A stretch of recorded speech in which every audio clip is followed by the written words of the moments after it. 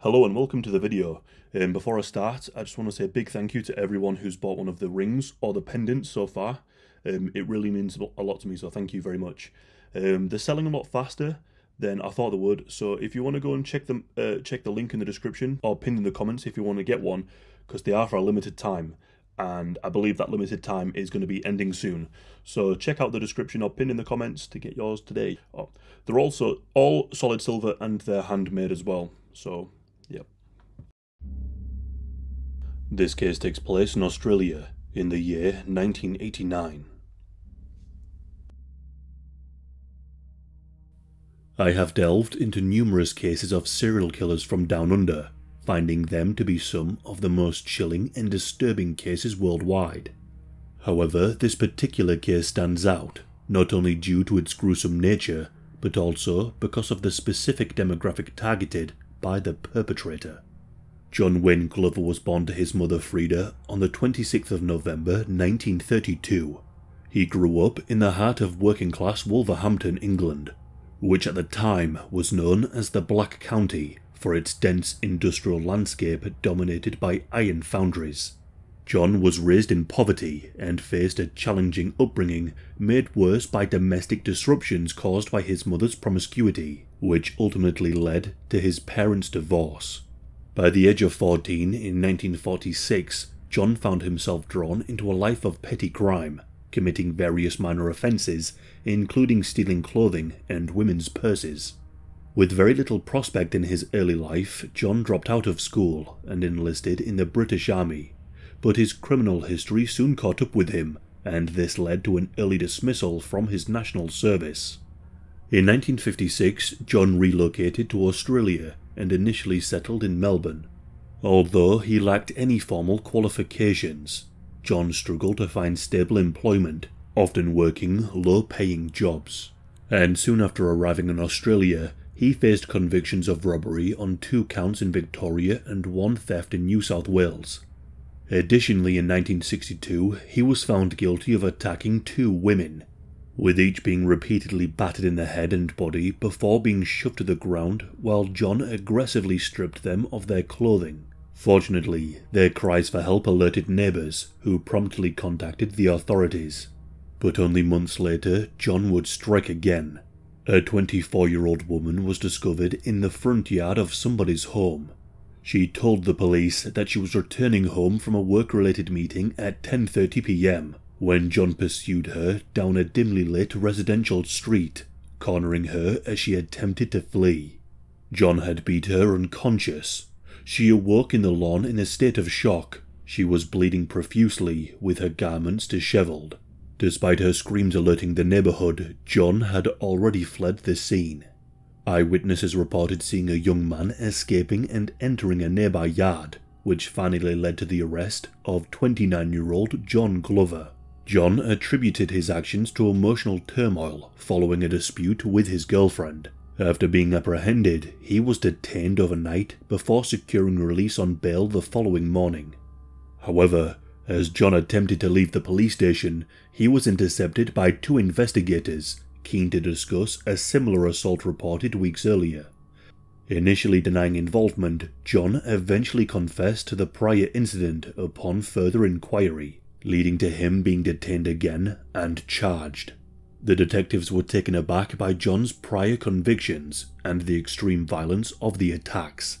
Despite this, he was granted a good behaviour bond and placed on 3 years probation. In 1968, at the age of 36, John Glover married Gay Rolls and settled in Sydney. However, the couple would then move to Mosman to live with Gay's parents. John's relationship with Gay's mother Essie became very volatile. This volatility was reportedly sparked by issues with class differences. In 1976, Frida, John's mother, joined him in Australia, further complicating his relationships with women. He was now surrounded by 2 women whom he had terrible standings with, and thus a deep-seated resentment towards women developed within him. John managed to keep a lid on his hatred towards women whilst his mother and mother-in-law were alive. However, by the late 1980s, both of them had passed away, sparking the motivation of what was to come. Despite having a wife, children, and a job as a successful pie salesman, John began to return to his old ways of attacking women and robbery. On the 11th of January 1989, John spotted 84-year-old Margaret Hunter walking along peacefully on Hale Road in Mossman.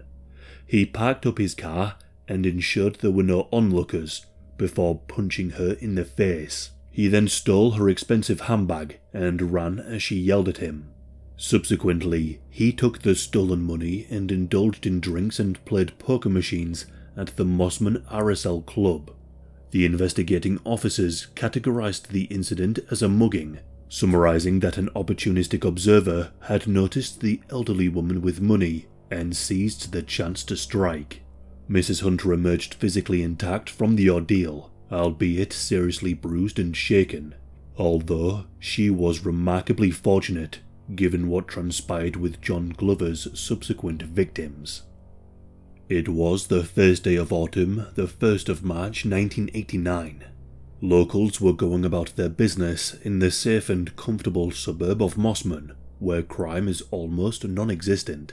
Gwendolyn Louise Mitchell Hill, an 82-year-old widow, was visiting the local shopping centre near to where she lived. At 4 p.m, she made her way home. Walking in the opposite direction to her was John Glover. When John spotted Gwendolyn walking towards him, he walked to his parked car, retrieved a hammer from his boot, and wrapped a cloth around the head of the hammer. John followed her to the foyer of her apartment block, and just as she reached the door, John brutally attacked her, cracking her skull and many of her ribs. John then stole her purse filled with money, and whilst he was blissfully spending it on poker machines, a group of young boys found her body. Gwendolyn was barely hanging on to life. There was a large amount of blood around her head, and initially, the young chaps assumed she had fallen over. They called for an ambulance, and Gwendolyn was taken into hospital, where it became clear that she had been horrifically attacked. Tragically, her injuries were too great, and Gwendolyn would pass away in the hospital later on. An investigation was soon launched. The police discovered that she had been robbed, but they did not suspect a link to the previous robbery of Mrs. Hunter. A forensic expert conducted the post-mortem and found several injuries to the back of the head, including a laceration and a fracture along the midline. Another aspect of the attack was that Gwendolyn's underwear and tights had been removed, and her shoes were positioned neatly next to the door. Despite the intimate nature of removing underwear, there was no evidence whatsoever of SA, which initially baffled the investigators. Investigators returned to the scene of the crime to gather evidence, but it was too late. A group of good-intentioned neighbours had washed down the crime scene, thereby inadvertently washing away any evidence. Besides a spot of blood, there was little to no forensic evidence, and no murder weapon was found. The detectives were baffled. This was a brutal crime, committed just meters away from the bustling main street in broad daylight, and adjacent a busy construction site. 2 months later, on the 9th of May 1989, an 82-year-old lady named Lady Winfred Isabel Ashton was enjoying a night of lunch and bingo at the Mossman RSL Club. Following this, she walked to a nearby shopping centre before heading to her nearby home. Unbeknownst to her, she was centred in the sights of John Glover. John stalked her while she walked down her driveway. All was calm in the life of Lady Ashton, until her sinister stalker was overcome with a bloodlustful rage. Lady Ashton was violently attacked, with her head being bashed against the concrete floor several times. She struggled for her life, leaving a gruesome crime scene behind. She was eventually found in the bin room. Her underwear and tights were removed, leaving her legs bare. This time, the tights were used as a weapon to strangle her, and her money had been stolen. The lack of an intimate motive confused and frustrated the police. Despite questioning everyone who lived in the area, no witnesses came forward to assist in identifying the offender. The news of this second murder drew media attention, highlighting the similarities with the Gwendolyn Hill case.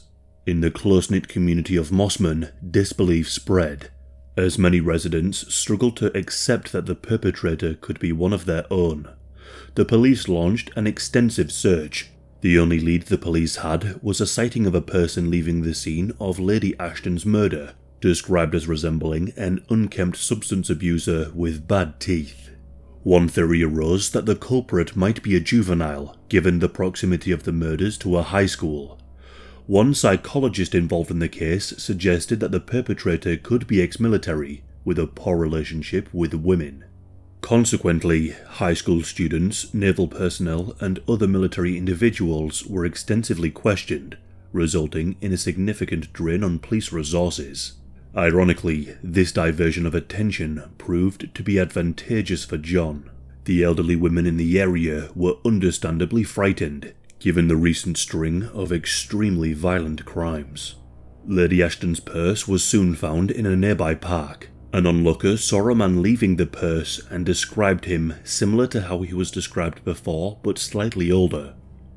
While working as a pie salesman, John began preying on older women confined to their beds in nursing homes during his rounds.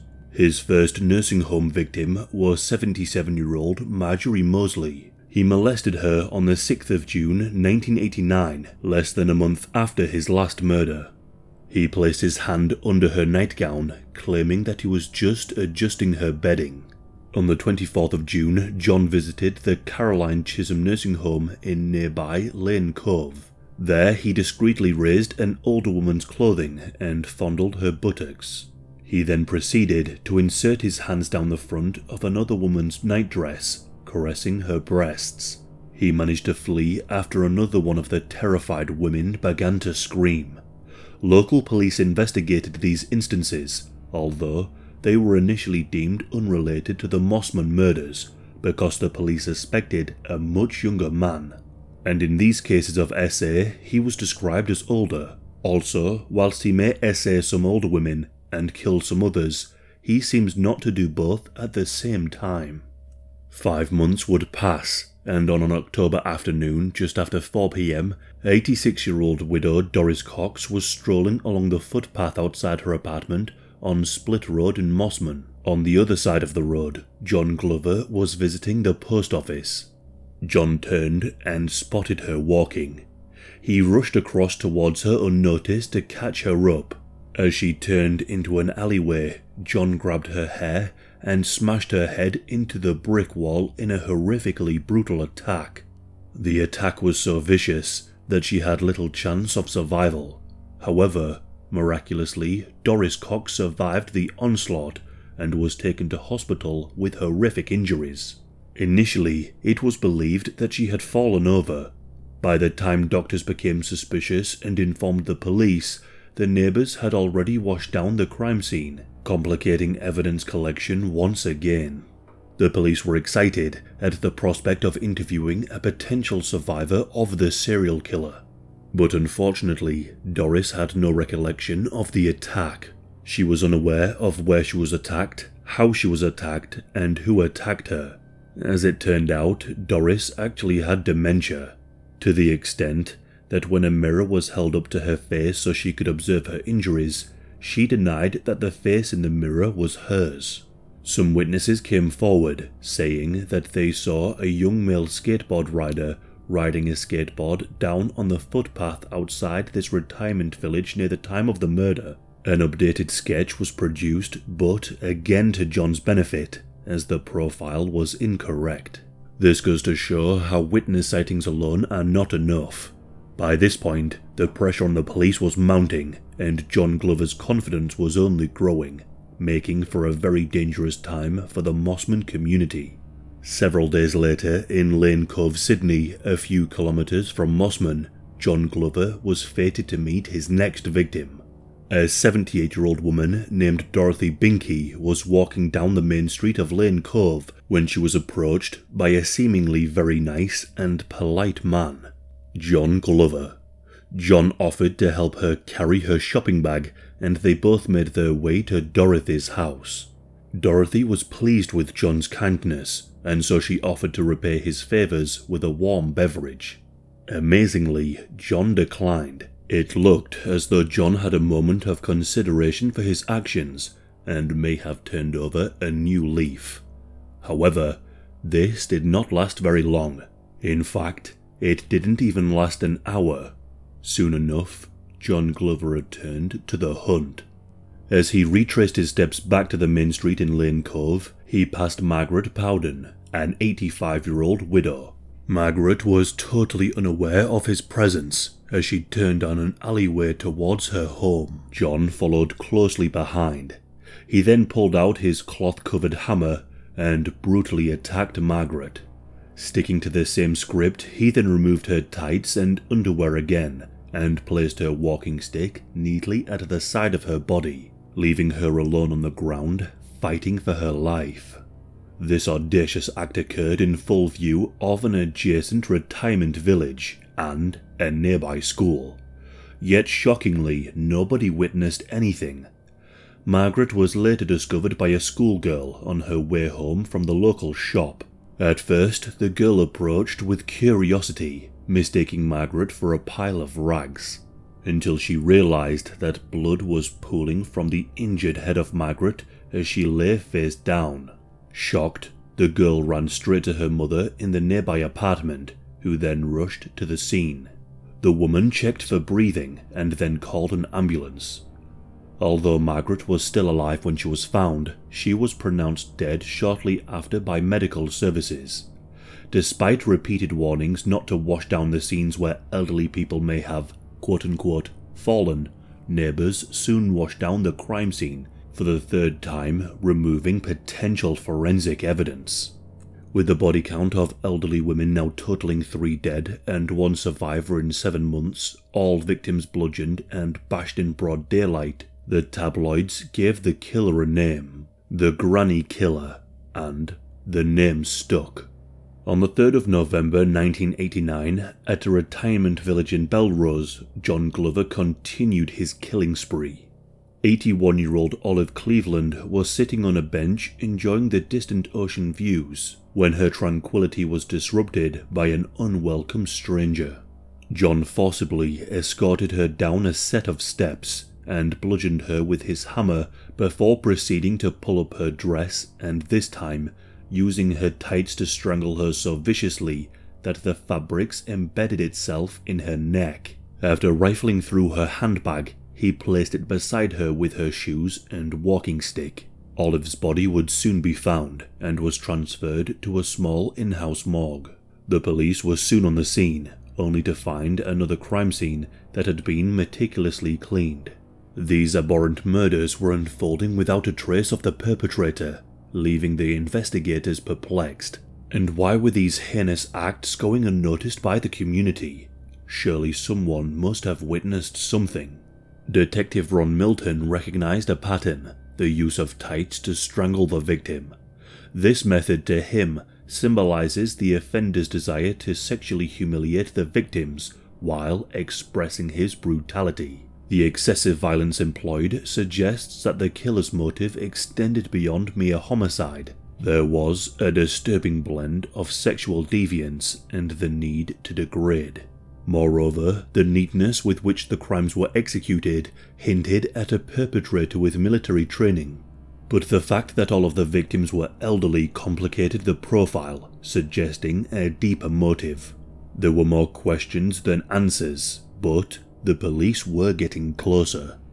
The investigators needed answers quickly, so they created an official task force of hand-picked detectives, increasing the number to 70 working on the case.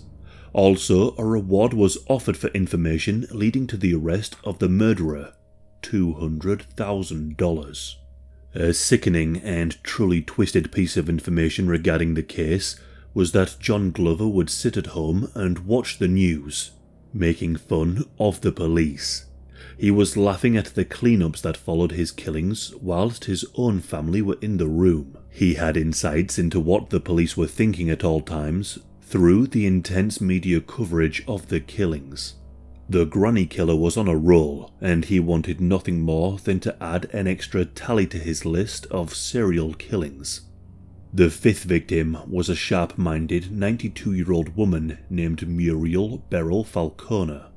Mrs. Falconer was a very strong-willed and fiercely independent elderly woman who owned a very large Federation-style house down Muston Street, Mossman.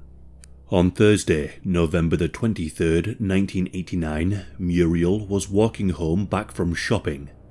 Little did she know that John had cast his murderous eyes upon her and began his stalking. John swiftly walked back to his car to retrieve his hammer, and he caught up with Muriel. And just as she entered the sanctuary of her home, John hit her with his hammer in the back of the head. When she attempted to get up from the floor, John hit her a second time. On the third strike, there was no sign of struggle or an attempt to get up. The theory is that Muriel may have been making noise, so with one final third blow, John murdered Muriel Falconer. He then proceeded to degrade the poor lady. John strangled her with her tights and stole her money. John then left the crime scene. Muriel's body was found and reported to the police. One of her neighbours had noticed that her Meals on Wheels was left outside. This was very unlike Muriel, so the neighbour went inside her home to go and check on her. As she made her way inside the house, she found Muriel dead with blood absolutely everywhere. But luckily for once, John had left an intact crime scene, littered with blood-stained footprints. Investigators were soon on the scene. Plaster casts were made of the footprints, as well as other footprints in the nearby mud surrounding the house. Despite wanting to keep the evidence of footprints under wraps from the media, it wasn't long before the news outlets were showing the police investigating the footprints surrounding the scene. John smiled in his armchair, as he knew they were also taking plaster casts in areas that he did not go. A door-to-door questioning of the area yielded no results, leaving investigators to speculate whether the killer is so unremarkable that he simply just blends into the community, an unsettling thought for the people now gripped by fear. Following the Falconer murder, a surge of information swelled the suspect list to 740 individuals.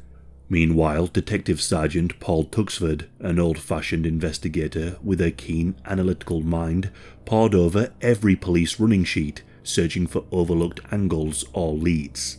He decided to go and revisit Muriel's neighbour, Maggie Hughes. Maggie was the one who had found her dead, and she revealed to him some previously unreported information. A sighting of a grey-haired, middle-aged man in a silver suit on the afternoon of the murder.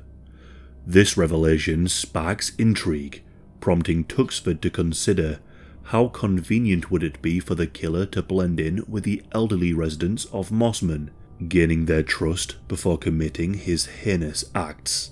Detective Sergeant Paul Tuxford then instructed the task force's computer expert to comb through crime reports from the lower North Shore in the past 6 months, specifically flagging incidents involving a grey-haired man. Within minutes, a pattern emerged. 6 reports detailing assaults of women of similar age to Falconer, and the other victims involving theft and violence. In the beginning of the video, I mentioned that John had attacked and stole from an elderly woman named Mrs. Hunter. Well, she was tracked down, and she gave a detailed description of her attacker, a grey-haired, middle-aged man. In early 1990, the government escalated the Granny Killer Award to $250,000. On the 11th of January 1990 at Greenwich Hospital, John entered the room of an elderly patient named Daisy Roberts, and he pretended to be a doctor. John placed his hands between Daisy's legs and touched her inappropriately, stating that he was there to check her temperature. Daisy later rightfully raised her concerns, but she was denied as the nurse explained the doctor did not visit her that night and that she must be mistaken. However, a different nurse decided to take action. She contacted the police to report an indecent assault complaint as it just didn't sit right with her. A young constable was dispatched to investigate. He discovered that a grey-haired pie salesman named John Wayne Glover had visited the hospital. John then became a suspect in this assault, and he was questioned by the police. Later that night, John consumed a large amount of whiskey and sleeping pills in an attempt to take his own life. John was quickly hospitalized, but he had left behind a note.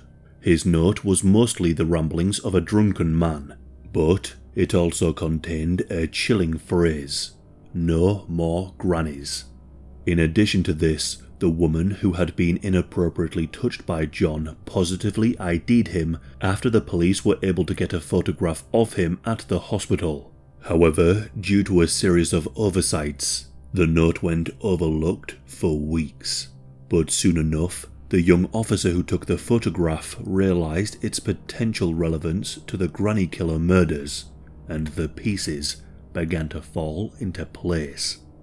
In this period, John Glover was released from the hospital and returned to his normal life. He told those around him that the accusations were too much to handle. But the police were onto him. They surveilled him acutely and placed a tracker on his vehicle. On the 19th of March 1990, under police supervision, John made his way over to a woman's home, 60-year-old Joan Sinclair.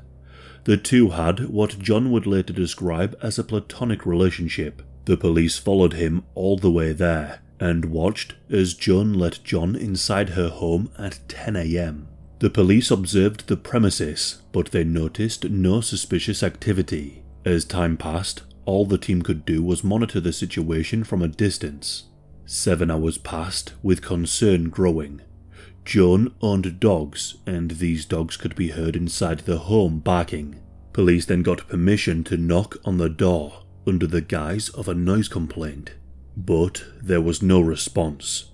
When they looked through a window, they saw what appeared to be a human body lying on the ground, right next to a hammer. Once the police got inside, they found Joan dead in the hallway, with evidence indicating John's presence. Joan Sinclair had been brutally murdered in the same fashion as the previous murders, with blood spatters everywhere and left on the floor having been strangled by her tights.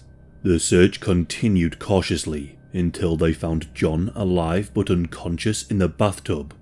They confirmed he was still breathing, prompting immediate action. He had swallowed a large amount of pills and downed a bottle of scotch and laid in the bathtub waiting to die. The police were conflicted with differing emotions, but one thing was clear. They had their man, and they had to keep him alive so that he could go to trial and be punished for his crimes. John Glover was able to be saved and found himself in front of a judge and jury. John pleaded not guilty on the grounds of diminished responsibility. After coming round from his attempt, John took the investigators around the previous crime scenes and gave detailed explanations on his crimes and how he committed them. Mental health professionals believe that he had carried out these sickening acts due to his deep-seated hatred for his mother and his mother-in-law, and due to an addiction to gambling machines, as after every murder, he would steal their money and go and spend it in these machines. What you may find surprising is that John was ruled as sane. But the jury's swift deliberation ended with John Wayne Glover being pronounced guilty of all charges, including the 6 murders, making him one of Australia's most prolific killers. A father, a husband, and now a convicted murderer, he received a life sentence with no possibility of parole, forever labelled as the Granny Killer. However, despite the resolution of John's reign of terror, detectives remain convinced that he had committed even more murders. The police suspect that John may have attacked and killed 7 other elderly women, 4 in Victoria and 3 others in New South Wales. With the Granny Killer incarcerated, one might assume the nightmare had ended. However, John had one final move to make. On Friday, the 9th of September 2005, he took his own life by hanging himself in prison, shocking many of those around him. Despite his declining health, his sudden death caught everyone off guard and would be seen as a final blow to the families of those he murdered. Now, it is well known that John Glover likely killed more people, and it could be possible that he left behind a sinister clue. Before taking his own life, John gave a visitor a hand-drawn sketch. In this sketch can be seen the number 9. Some have dubbed this the confession sketch, and believe that John was trying to play a game with investigators, letting them know that he is guilty of a further 9 gruesome unsolved murders.